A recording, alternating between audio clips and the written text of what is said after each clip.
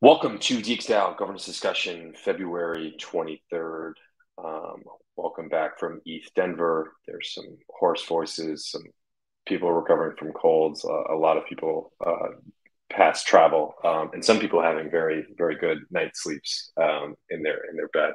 But anyway, on to the governance business of DXDAO, starting with the proposal roundup. We have two of my favorite proposals, two of my favorite types of proposals, which are the Carrot, which are ENS proposals. So we have two big releases: update Carrot.eth, resolver 2.2 alpha 5 release of Carrot. So I think this is the fifth proposal that's updated Carrot. Lots of cool front ends. I think we can actually go to it here if we wanted to. There's a way to.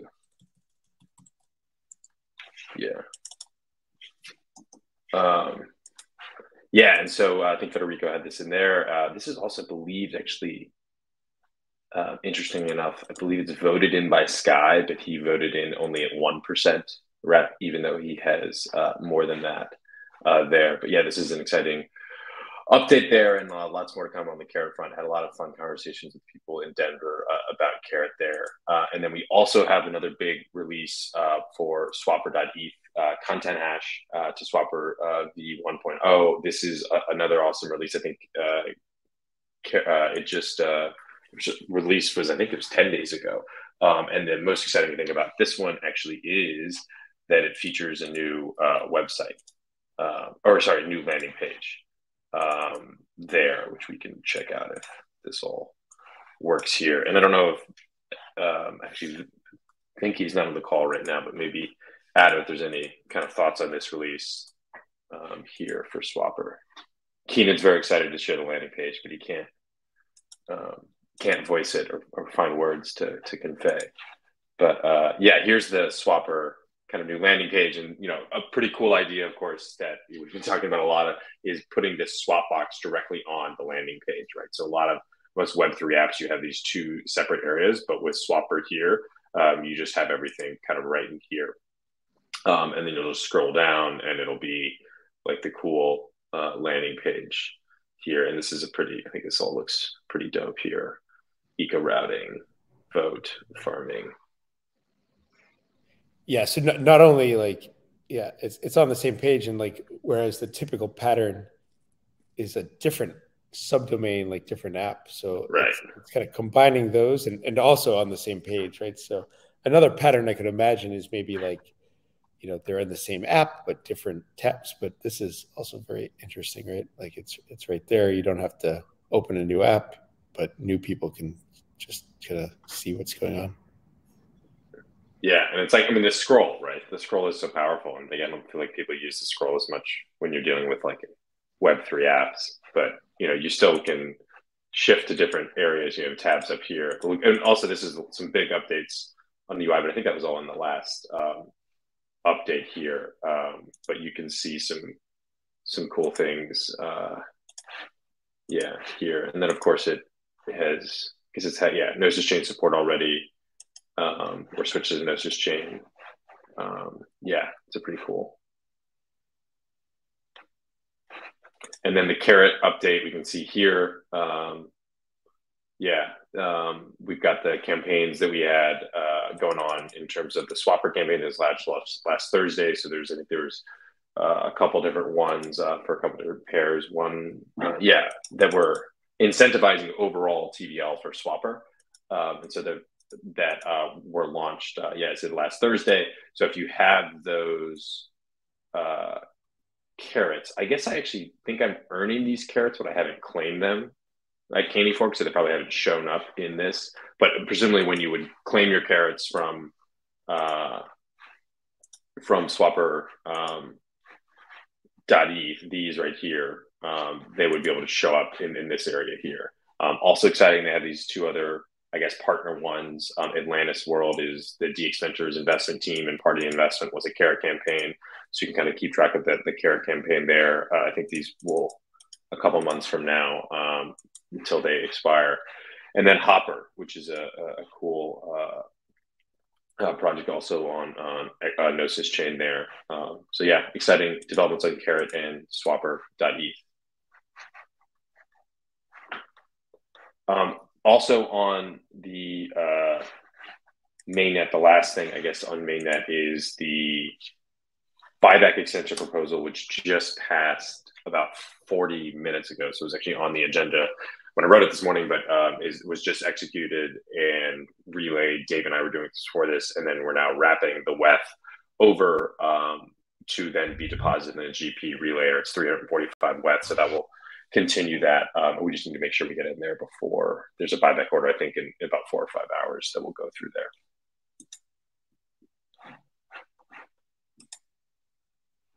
Cool. Any other thoughts on mainnet proposals, the Carrot swap or the buyback extension?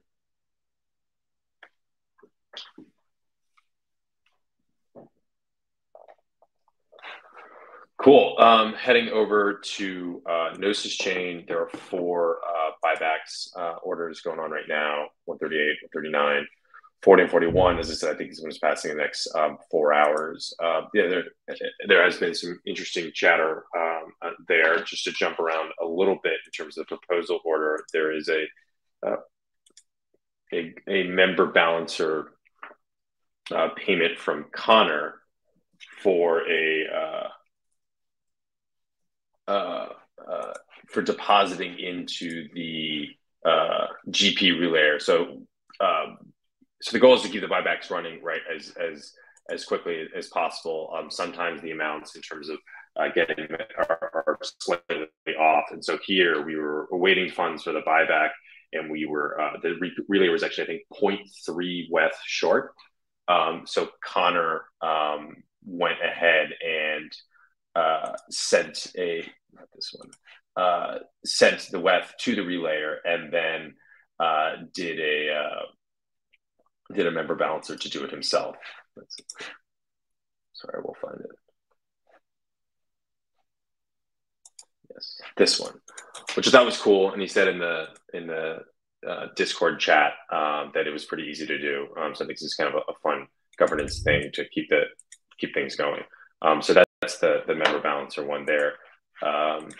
Yeah, and then elsewhere on XDAI, we had Ross and Venky's worker proposal, and then there is a trade 50K WXDAI to USDC. So a lot of contractors end up using USDC. We use primarily XDAI when we're bridging over. So this would be a trade to increase to transfer 50K from WXDAI to USDC. There, we had previously done this one before, about 6 weeks before, as something that Dave had worked on. So that's another proposal up on the multi-call.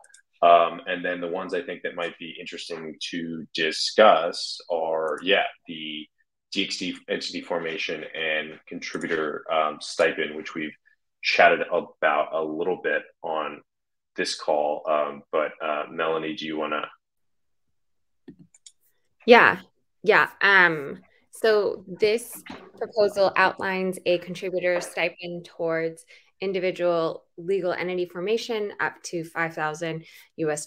In addition, this stipend covers up to $500 for annual maintenance of our contributors' legal entities.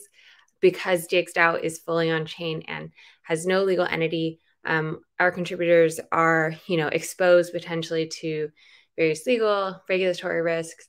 So as a result, we've encouraged some of our contributors to form individual legal entities just to help ensure they remain covered from any of those risks. This proposal is quite an important one for our contributors, as we discussed a few weeks ago. There are a few additions to this on-chain proposal that wasn't in the original forum post as well. I did add additional verbiage to clarify the retroactive and effective date details. It says that if this proposal passes, it will go into effect immediately for all DXDAO contributors. In addition, the stipend will be retroactive for all contributors who already set up legal entities dating back to July 14th, 2019. So those are just a few additional details for the proposal, and then you can see it on chain on Gnosis chain as well. Yeah.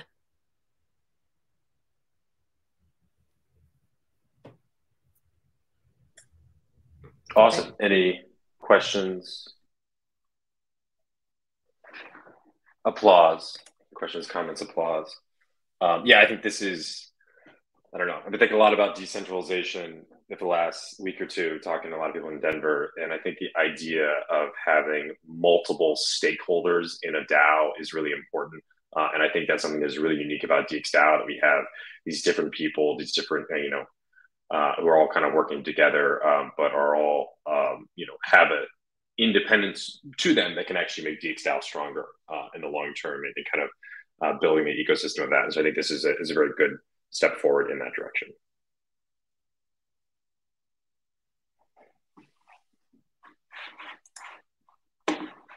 Cool. And I think that is, yeah. So there's also, I didn't mention it, but Federico's DAI payout, also a proposal there. And then just also on XDAI, it is not a proposal, but just a brief update. For those of you who remember, we had a unpool swapper deposit order, and Dave and I were actually just trying to get this started this morning, or right before this call, and I think we ran into some snafus. We're not exactly sure if that is a result of something with the relayer, which has done unpool proposals before, or if the way that we were doing the proposal execution had some problems. So basically, I think there were some problems with Dave's wallet in submitting a proposal, in submitting the check Oracle transactions. So they were like, he submitted one and had that one confirmed, and then he tried to submit another one, and it said pending for like 7 or 8 minutes. And they tried to submit another one, and that said pending for about 7 or 8 minutes. And then my wallet tried to send and do an update Oracle, and that transaction went through. But then the next execute order transaction did not go through. So we can kind of give a full debrief potentially maybe after. I was going to write some of these things down just because of how it went. We were going to submit another unpool proposal after this, just to see if it was something with the kind of update Oracle or what. Just another thing to note was that the proposal passed, I think it was on like Sunday or Monday, and was executed then, but then was not actually, the order was not like a quarter Oracle, and order was not placed until today. So there was a little bit of time there. But yeah, that's just a little brief update on that. And John and Kurt, we can follow up after that, but happy to chat anymore here. Dave, I don't know if there's anything else. Yeah, it was funny because Venky and Oscar and I were actually just on a call talking about the relayer, and we were taking a look at this. It must have been just before you guys tried executing it, because I don't think it had been executed. But yeah, it can be very sensitive on the Oracle execution functions. It's a bit tricky, so would be good to go over it, but it's not necessarily surprising if there was issues executing it, that like it got kind of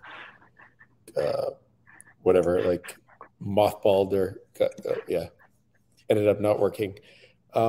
This is something too that we would eventually hope to address with some of the stuff that Federico is working on now, to make these things kind of more, they're not really automated, but like kind of farmed out as like professional jobs to people like setting them up. But yeah, let's debrief later and kind of set up the next one. And it would also be great when we do the next one to include Oscar and Venky too, so they can see it in action as well. Yeah, I mean, so when you're talking about executing or submitting, because I guess that we can set on the execution part. Yeah, I just want to see them. See, yeah. Let Oscar kind of see it in action with the Oracle and how this works. If they want, we could even do that for buyback one in the next couple of days too, because we have those set up. But we will submit the unpool one. I think Dave said we'll get to it today. So then in 5 days, was that Monday, we could also execute it then. Yeah, that'd be good. Yeah, and I did just paste the DX swap relayer in the chat. I wish that Block Scout would have a big sign at the top that says swapper relayer and one that said GP relayer, so we don't get them confused. But yeah, so that's the unpeel order. Yeah, and then moving on to the discussion item. I think Venki said he was going to be 15 minutes late to the call. Yeah, I'm here now. Oh, you are here there. Yeah. There we go. Perfect. So Venki, do you want to chat a bit about the swap fee discussion? Yeah. Sure. I mean, we had some internal discussions where we were trying to see if we could increase the swap fee. So yeah, we took 3 pairs, swapper XTI, swapper wet, and DXT wet in Gnosis chain. And then the post was about increasing it to 1% from the current 0.25%. I was also gonna check if we should do a 0.25 to 0.5 and then 1%, but then I remember speaking to Sky or somebody else where he mentioned that CowSwap is not able to integrate us because of this custom fee implementation that we have. So I tried to keep it to what Uniswap, to the same fee levels as what Uniswap has. And yeah, one of the reasons to increase the fee was to add more liquidity to swapper pairs and also to the DXT pair. That was the prime goal.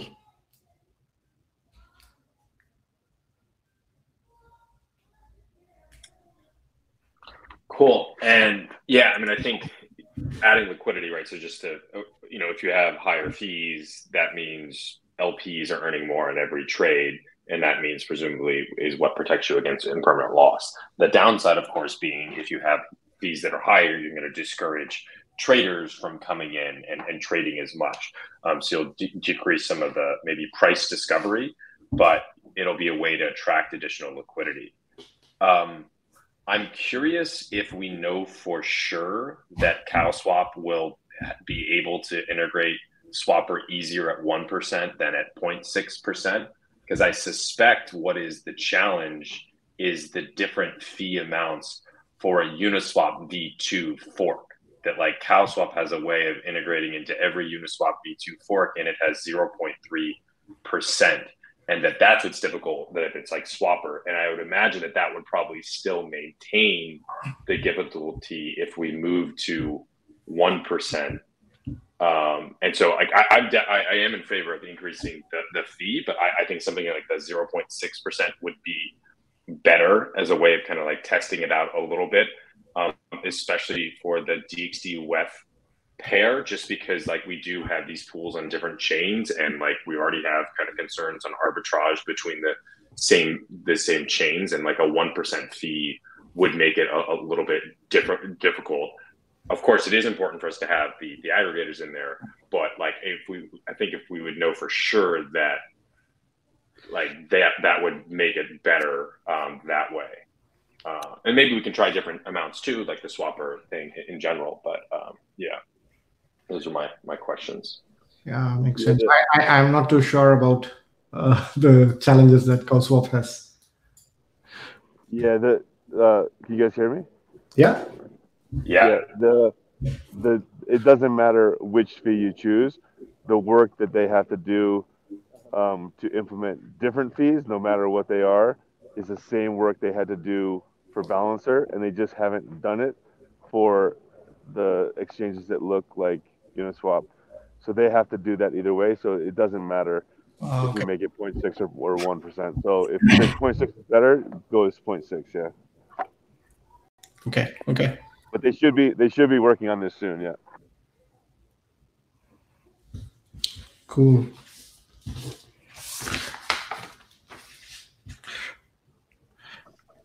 All right. So the next step of this is to create a snapshot poll. is it okay if I just include 0.6 there as one of the options?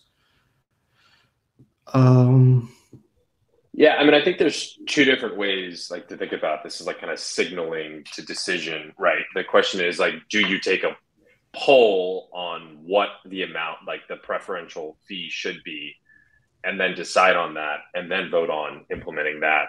Or do you put like a bunch of different options at once and kind of just take, whichever one has the most?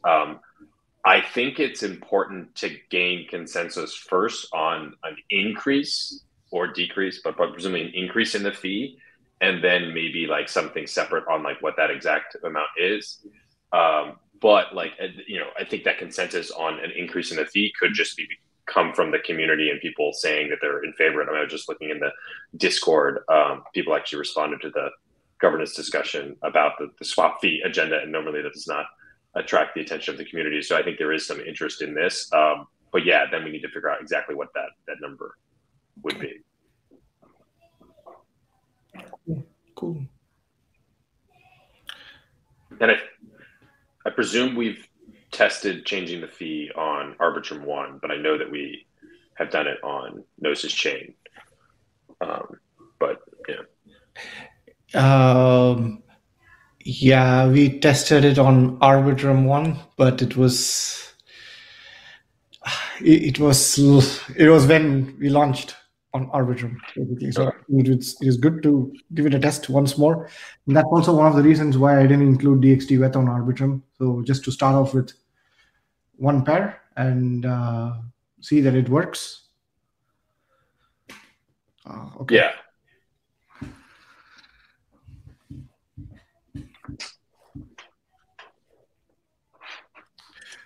Cool. And I think that was it. There's a couple different discussion items out. Keenan's ETH Denver thoughts and personal outlook, which of course can only be read in text form because Keenan is taking a vow of silence after ETH Denver. And then there is another post from Venki on a swapper staking campaign that we've chatted a little bit about. Some people might have missed it in the last week if we were at ETH Denver, kind of some plans for a single-sided staking campaign here. I think that's it. I don't know, Melanie, if there's anything on Contributor X that you wanted to shout. I think we're all planning to chat on Friday on the strategy call a lot more about Denver and kind of debrief once we've had some time to gather. But yeah. Yeah, I didn't really have any updates too much. Obviously, I was in Denver for the past week. So yeah, more to come in the strategy call on Friday. Awesome. And I already see there's a new Keybase chat for another ETH event.